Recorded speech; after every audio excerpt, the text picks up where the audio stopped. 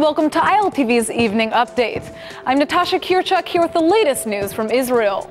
The Israeli government has put together a new team to uproot racism and violence against Ethiopian-Israelis. The committee aims to offer equal opportunities to the minority community, eradicating discrimination along the way. The issue of racism against Ethiopian-Israelis has been receiving more and more attention over the last year, after police violence against an Ethiopian soldier sparked major protests. At least 6 Palestinians are dead after a tunnel collapse in Gaza. All 6 fatalities were members of Hamas, and there were at least 5 others injured in the collapse.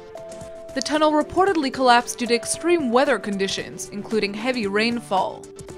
The tunnel's purpose is unclear, although Hamas has used tunnels in the past to infiltrate Israel and carry out terror attacks. The IDF claims to have destroyed at least 30 tunnels during Operation Protective Edge, but fears that Hamas is attempting to rebuild the infrastructure.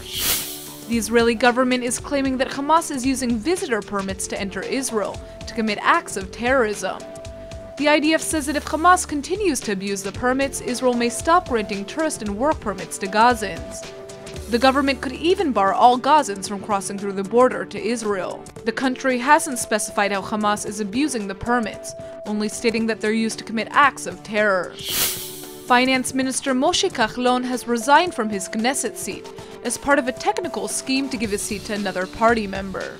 Kahlon will continue serving as finance minister in the Israeli cabinet, but his parliamentary move will allow Akram Hasson to replace him in the plenum.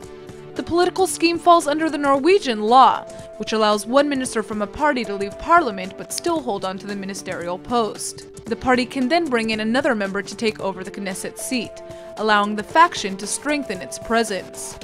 That's all for now. Stay tuned on ILTV.tv for our main daily broadcast playing after this. I'm Natasha Kirchuk, and see you tomorrow with our morning briefing from Israel at 7 a.m. Eastern Time.